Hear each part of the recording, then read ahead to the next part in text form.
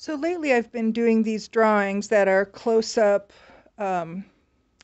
of kisses, but they're also inspired by the facial structures that you see in Michelangelo or in the Roman frescoes or in Greek drawings.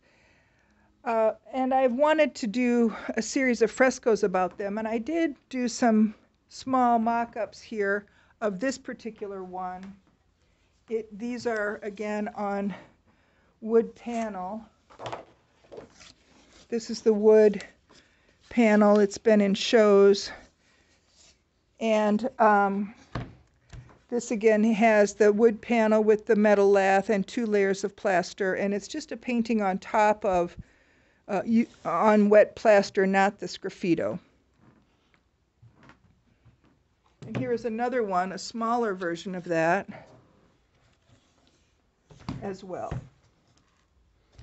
And I like these okay, but I have some new ideas that I'm trying to think about how to do them. And so what I've done is I've done a bunch of drawings to see how they look.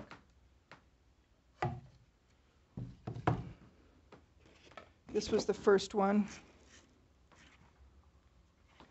And so I've tried the line on different places of the paper, and as I do these, they're becoming less about the kiss, even though you can kind of see the 2 faces, and more about the expression of the line, the kind of beauty of the direction of that line, and how if you're imagining 2 people, how they come together. Here's another one, a different version of that.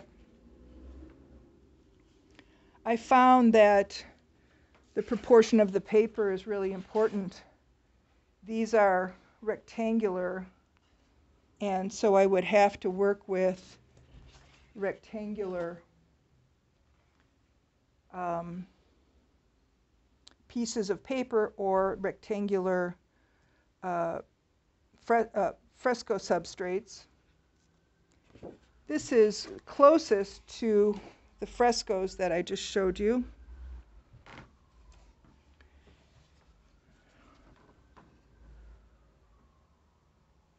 And this one is more of I think this one's more illustrative rather than the joy of these lines.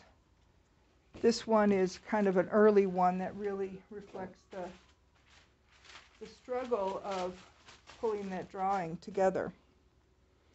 So the one I think I'm going to work with now is this one. I have 2 different versions of it that are pretty similar. But I have a piece of fresco that I've started that I want to do this with. So here I have it. This is actually a piece of construction foam that you can get at a big box store, and the lath is actually a netting. It's construction netting, and it's stapled. I have it stapled on the back and on the sides. The sides are important, but then the back keeps it all tacked down. This is the strategy of hanging it. And this is what it looks like on the front. And what's nice about this is I have the fresco on all the sides, so it becomes almost like a rock. I'm going to go ahead and turn this way because then it will show. So then I have here now the drawing on the fresco.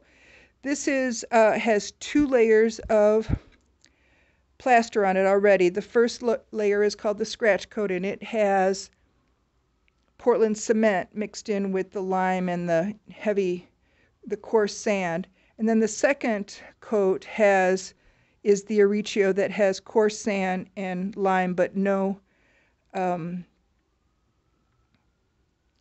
Portland cement. And this does have some flaws in the edges, and I think that I'm going to just go with that because I'm not going to frame this one. I'm not going to put the wood frame around it. And so I'm going to just go with it like this and see how this almost looks like a cut out of a wall. So I'm thinking about this, and I really don't have a solution for it yet, but I do believe I'm going to do this sgraffito and black and white, and just have this line be kind of carved into it, similar to how I did these drawings, but I will have it be a line. And I'm kind of thinking of these kiss drawings in fresco as kind of cracks in the wall, what they become when they're sgraffito. So we'll see. It's an unknown because I haven't done it yet.